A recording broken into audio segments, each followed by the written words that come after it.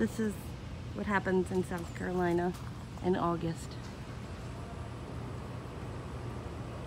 to the plants.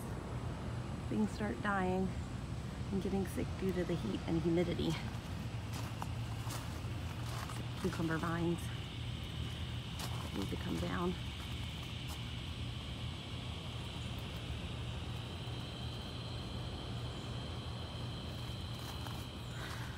These look a little nicer. This is melons, kajari, and tiger melons, and then kukuzi, squash, and cucamelons. And while they're still growing new vines, I'm not getting any fruit because it's just too hot and there's a lot of pest pressure.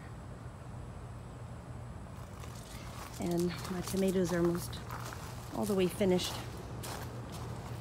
I have some green, and all the leaves are sick and they've been dying off.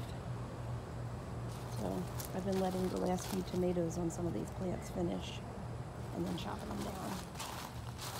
It's blueberry cherry tomatoes still been giving me some.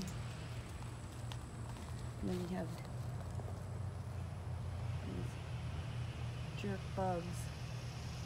Can you see that guy?